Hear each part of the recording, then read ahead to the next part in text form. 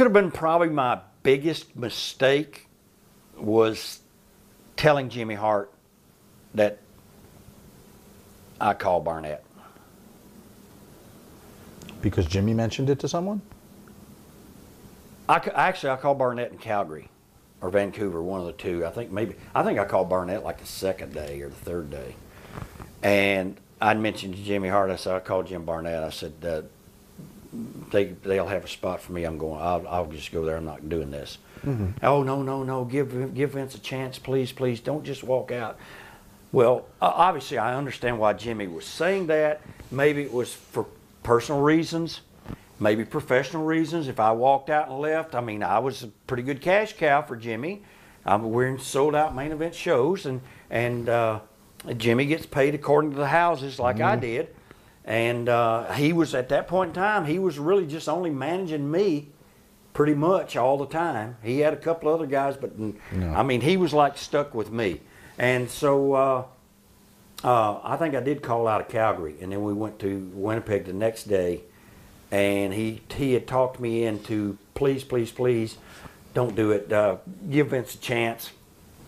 Talk to Vince first, he'll understand. Understand? The fucking guy didn't even look at me for 20 minutes in the office that day. But I got to Winnipeg, and it was just really eating at me bad. And Jack Lanza was the agent, and I called his room. We stayed at the same hotel.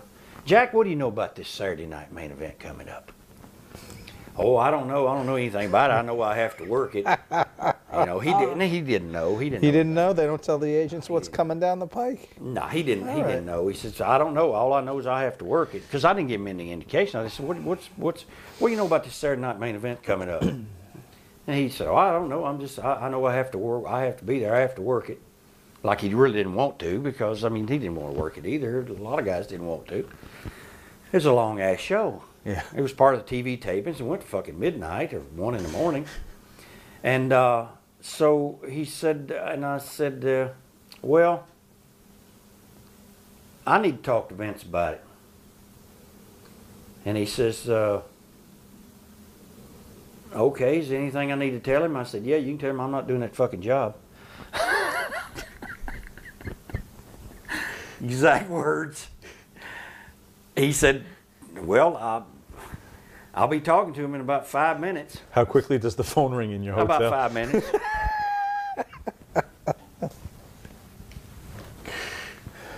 And it was Howard Finkel.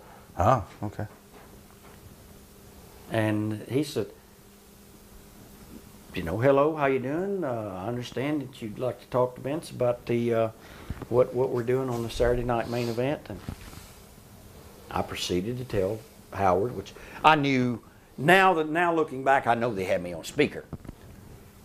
Okay. It wasn't like Vince is getting ambushed. He's hearing it right now, coming out of my mouth, going into Howard's ear, into the speaker, and it's broadcast over the network. So,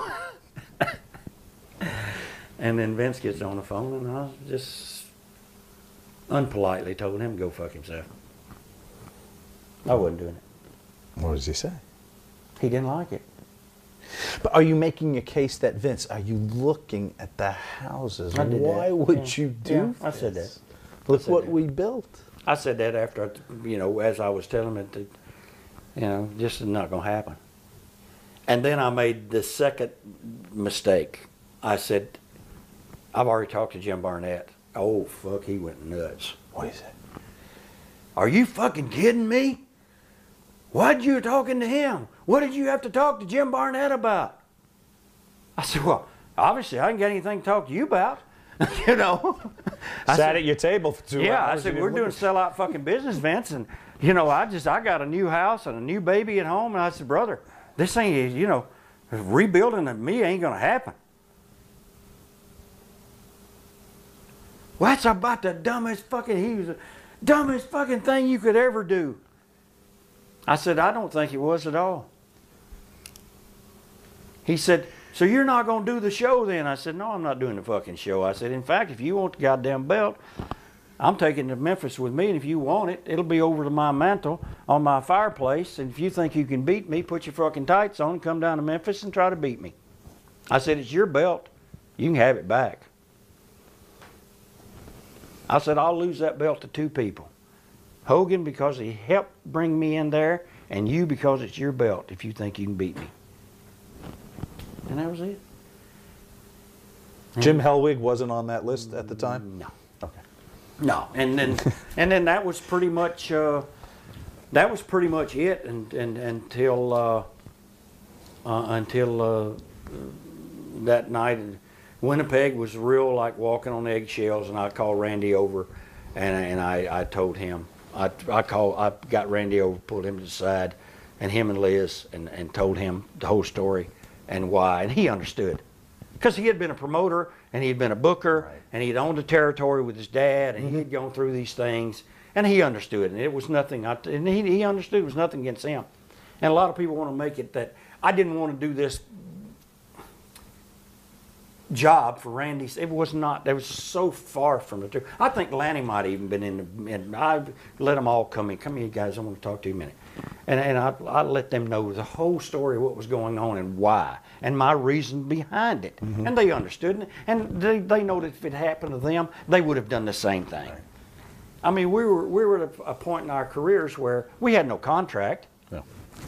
I mean, my contract was up with WWE. It was a 10-day contract. The first 10 days I worked, the contract was invalid. Right. It was done. It had performed itself. So that's what we did, and then we ended up. Vince says he says there's 1 million finishes. I said, well, if there's 1 million fucking finishes, why'd you want to do that one? I just felt like he did not give me that courtesy, that handshake deal that I thought we solidified when I went to work for him. When I shook hands with him and he hired me. Had he sat you down at the table alone, maybe without Now, when we Randy? shook hands and he hired me, Yeah. I said, I'll do everything I can for you.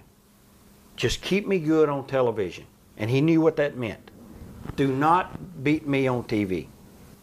Understood. And I don't know how he could have explained it to me to make it work. to make it work, especially when we didn't have any kind of contract other than a handshake, and now your handshake don't mean anything.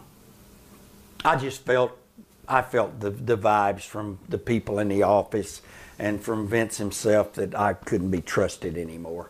And it was downhill after that.